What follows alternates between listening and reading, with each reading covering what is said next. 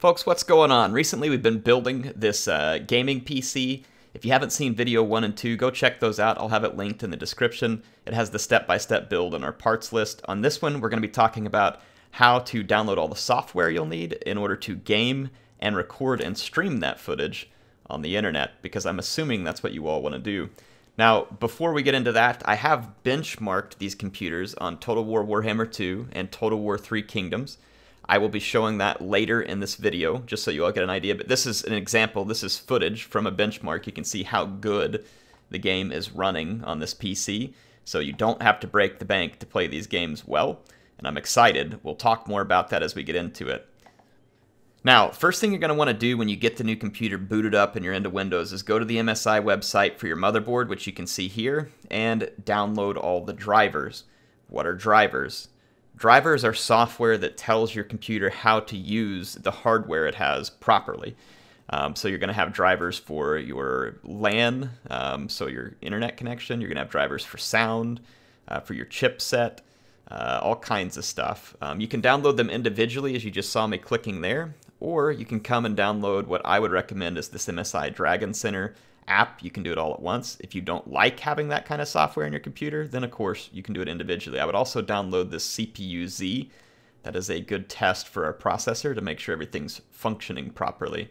When you're done with that, head over to the MSI Afterburner website.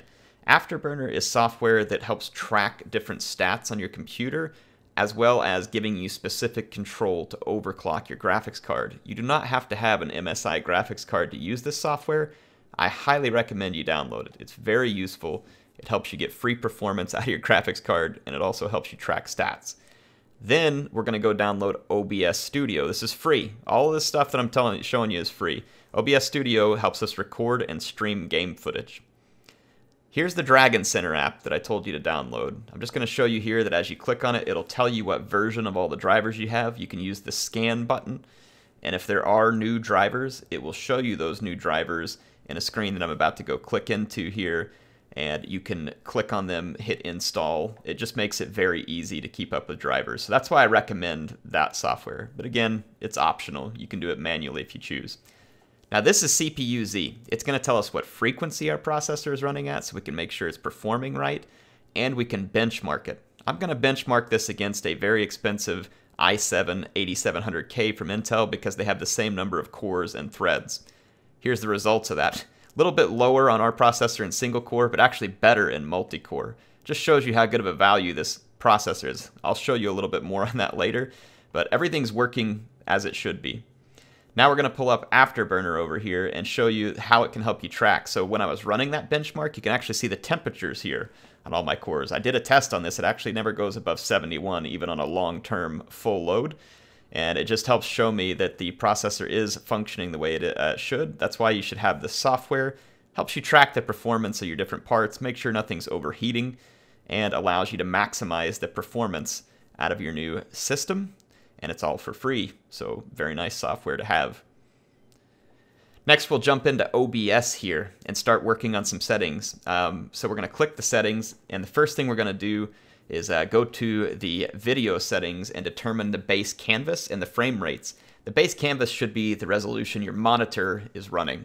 And then if you want to, it has a rescale option, so maybe that's the way you want to output the video. So say maybe you're in 2K and you want to output at 1080p, that's fine. Your frame rate is also on that screen. Now we're going to move over to the Output and then Recording tab. If you need to, you can pause the video here to look at all these settings. I have it all set up here the way you'll want to do it if you have a similar build to this. And of course, you can give me any questions you have, but just make sure all your settings are set up this way. It'll ensure that you're going to get good performance while still getting a really good video quality. Basically, all we've done here is set the encoder type, the bit rate, the output file type. Like I said, if you have any specific questions, you can also choose where your video is going to be stored by clicking that browse button you saw me hovering on right there. You can see that. So yeah, just follow these settings. If you have any specific questions about these settings, let me know in the comments. But I've tested these with this build, and it is working good. It would be good enough quality that I could upload it to my own YouTube page.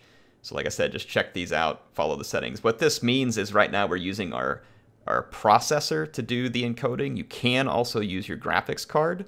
that's totally viable. But right now it's set to processor encoding and it's working well.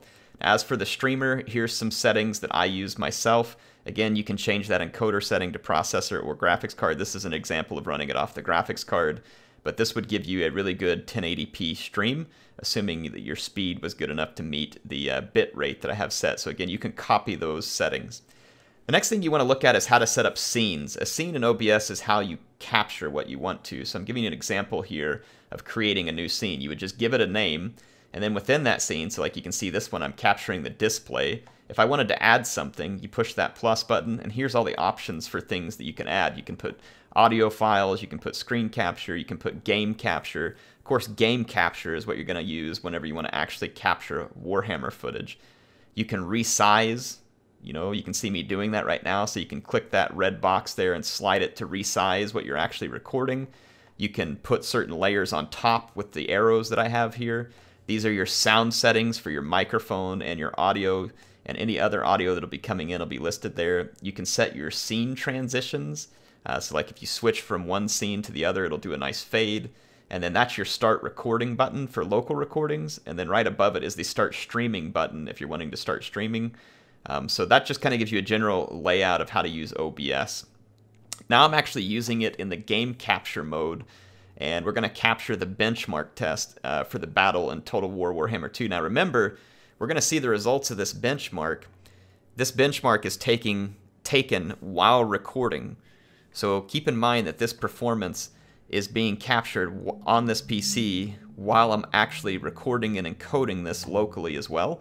So this is with the performance hit that you'll take from recording. So this is a good scenario of if you were in a worst case scenario, recording and playing the game, what will my performance look like? Well, that's what this is. You can see that a lot of times when zoomed out, of course, we're running at a very high refresh rate, over 60 frames a second. This is 1080p ultra graphics. That's what I showed whenever we were loading in. This is the ultra graphics preset.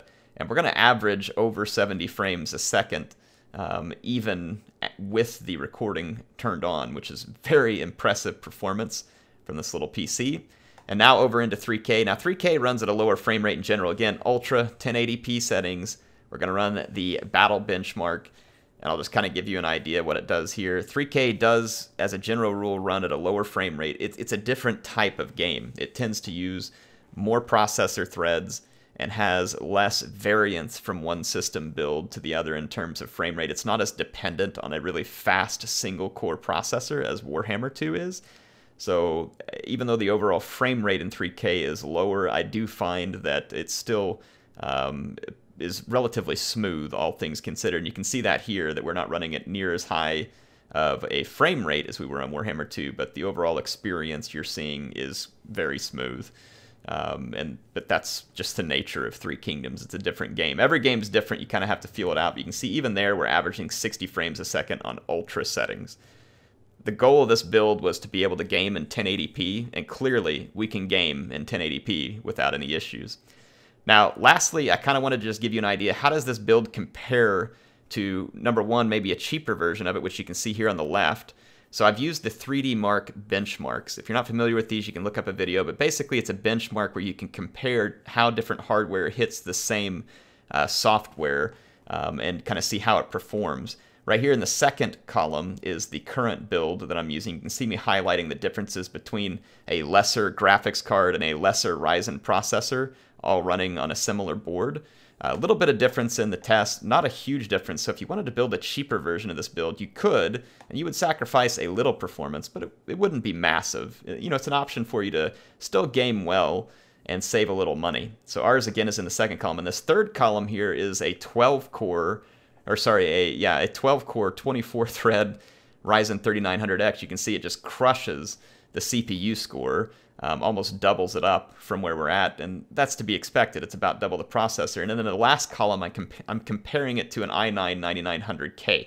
The 9900K is like the king of gaming these days, so I'm just putting all these benchmarks up here. You can pause it, you can look at the performance across the columns, run the percentages.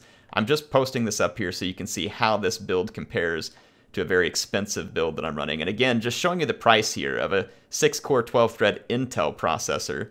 Very, very high, and you would also have to pay for the more expensive Intel motherboard.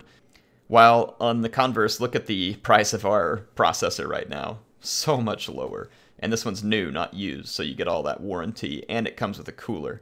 So this is a great build. You've seen all the performance here. You've seen how the price stacks up. If you have any questions, let me know. Again, pause it, look at the statistics, tell me what else you want to know about this. I've given you a basic how-to and how to get ready to set up and record your own games.